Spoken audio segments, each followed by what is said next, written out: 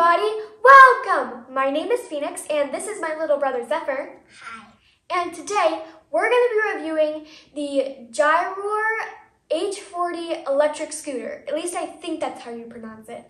And you can find this on Amazon and their website, and I'll provide the links down below. Okay, first let's put this thing together. So obviously it comes with some pieces like these Allen wrenches, the charging cord, and the instructions manual, and obviously the main part of the scooter with some assembly required. First thing you do is attach this to this by screwing these things off, and then you slide this in and then screw them back on. Ta-da! Just like this. Next thing you need to do is slide this onto this and then tighten these 3 screws with your Allen wrench. Ta-da! Now it's time to adjust the height.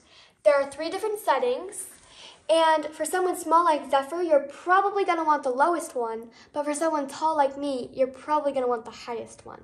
And I'll show you how to do that. First, you're going to want to open up this clamp.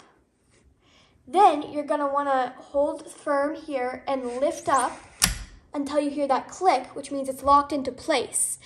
And then you're going to want to close the clamp back up so it stays nice and secure.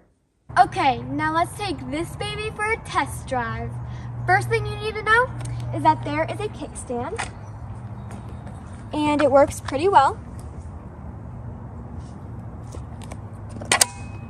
Next thing you need to know is that there's a foot brake like most scooters, and all you need to do is put pressure on the back so it'll clamp down on the wheel. And there's a hand brake, and all you need to do to use it is just press down. This is your throttle, and it's what makes you go faster.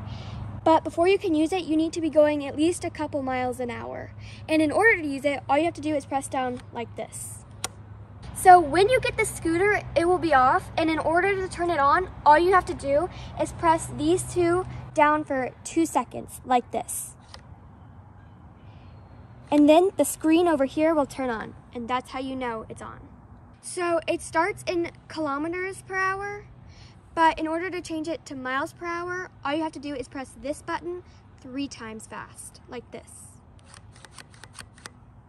And then it'll change. And same thing to change it back. So there are 2 gears, D1 and D2. D1 is slower and D2 is faster, and this is how you can change them. You just hit this button 2 times fast, like this. And right now, I'm in D1, and then to change to D2, you do the same thing. It also comes with lights. So these lights, these colorful ones, they kind of just stay on and change randomly as long as the scooter's on.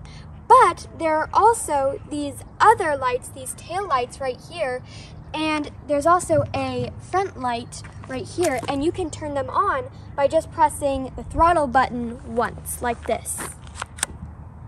And then they should be on. Let's go!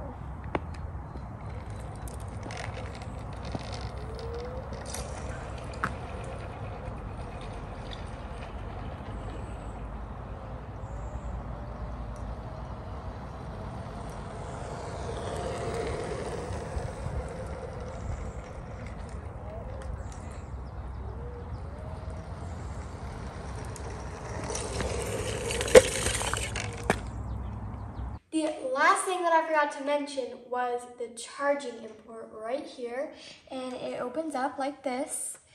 And what I like about this is that it's low to the ground, so it should be closer to your outlet. But again, the charging cord is still pretty small.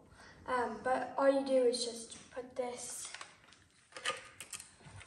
in here like that, and then plug this into an outlet. It's pretty easy. So yeah, overall, I thought that the Gyroor H40 electric scooter was pretty good. I like that it had a handbrake and a bell. I also like how it's pretty fast, and the kickstand is also pretty nice. Also, I like the head and tail lights because it helps you see better at night. What do you think, Zephyr? Well, I like the handbrake and the